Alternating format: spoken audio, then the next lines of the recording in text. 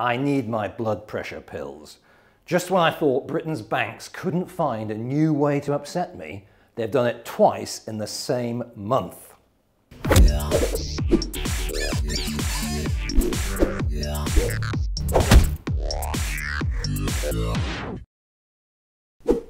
If you've watched my videos or read my newsletters for any length of time, you'll know what I think about our major high street banks. What an opportunity we missed in 2008 to let them all sink without trace.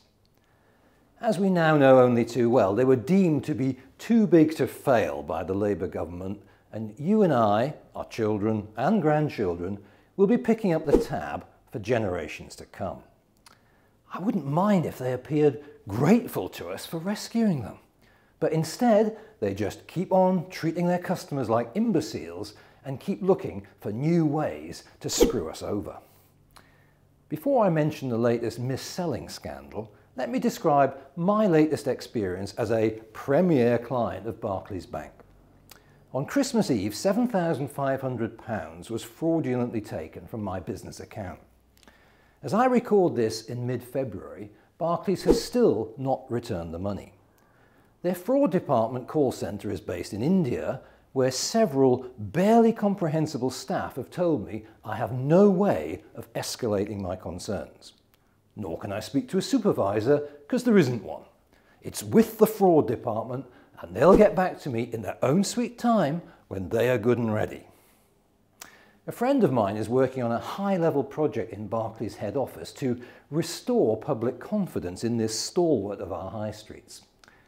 I suggested she tries role-playing a fraud victim to see how much work she and Barclays really have to do. What I'm describing is mere incompetence.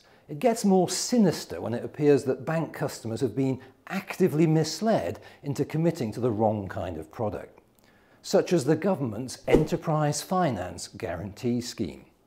The idea is a good one. It encourages banks to lend to companies who might lack the collateral for a conventional loan. Effectively, the government acts as guarantor for the bank on 75% of the loans it makes under the scheme. What the bank's commission-hungry sales teams forgot to point out to business owners was that the government guarantee is only triggered in one set of circumstances: when the bank has already bled the business owner dry of any and all personal assets to pay off the loan. If someone positions a potentially life-changing loan that's 75% guaranteed by the government, most of us would assume that we're on the hook for the other 25%. That seems reasonable, and you'd need to have a very negative view of your business if you felt it wasn't worth taking that 25% risk. Lots of business owners signed up on that basis, but have lived to rue the day.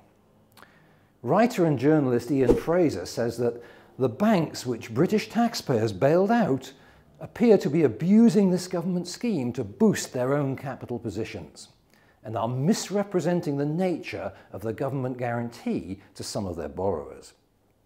In many cases, an overdraft facility would have been perfectly adequate for the business in question, but of course, less profitable for the banks. What the banks effectively have is two bites of the cherry. First, they go after the business owner for 100% of the loan. Even if they're only 25% successful, they know the government will cover the rest. Nice work, boys.